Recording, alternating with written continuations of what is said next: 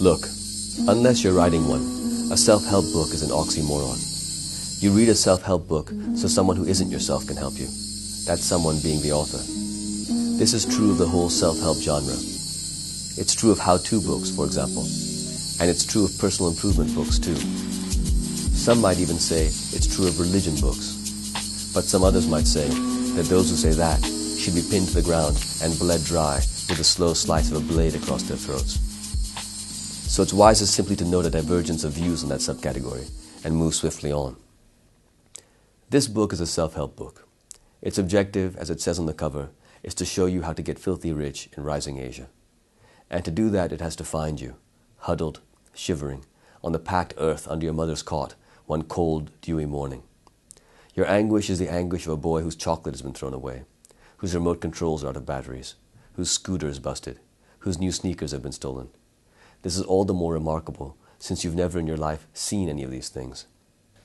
Well, it's the story of a boy who becomes a man and eventually an old man. It's the story of a man's life from pretty much early childhood till death.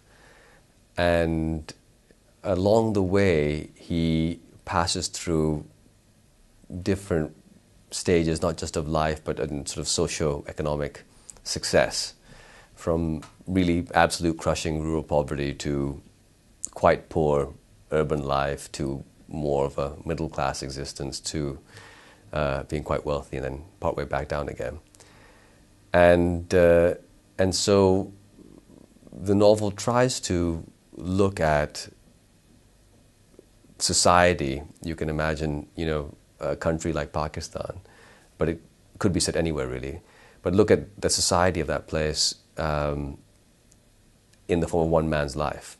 So if you took all 12 chapters, they add up to a man. But if you sort of lay them side by side, they could be 12 different people, operating at very different levels of society, a snapshot of the country today.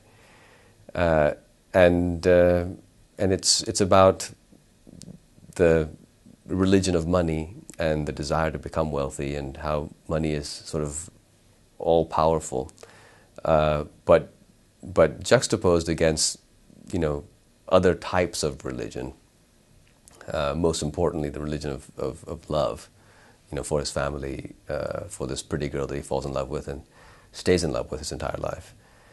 And it explores some of the spiritual questions that come up in a materially obsessed world.